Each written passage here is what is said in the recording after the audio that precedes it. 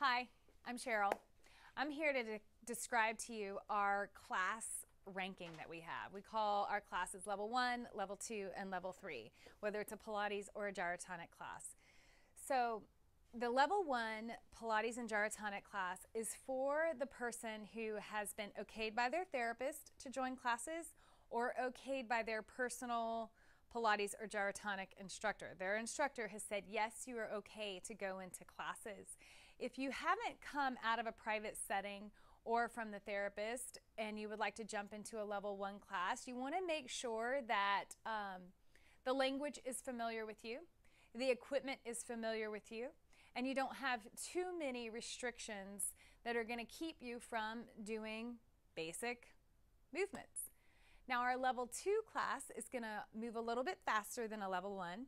The choreography is going to be a little bit more complex, but we're still going to emphasize all of the level 1 stability requirements, but we're going to move at a little quicker pace. So you should be familiar with all of the language, all of the exercises, and mastered your level 1 class.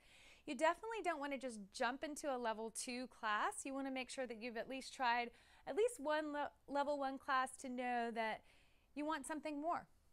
Then we also have our level 3 classes. Our level 3 classes are our most complex classes here.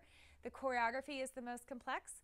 The speed can be the fastest out of the 3 classes, but it might vary within the hour. It can go slow and fast. The language needs to be 100% familiar with you. And the equipment, you need to be very familiar with the equipment so that you can adjust your own settings at all times so that the pace of the class can stay going. And this is also a class that you want to make sure you've done a level 1 and a level 2 class before you jump into a level 3 class. You want to make sure you don't have any current injuries for a level 3 class, because you've got to keep the class going and you don't want to get hurt.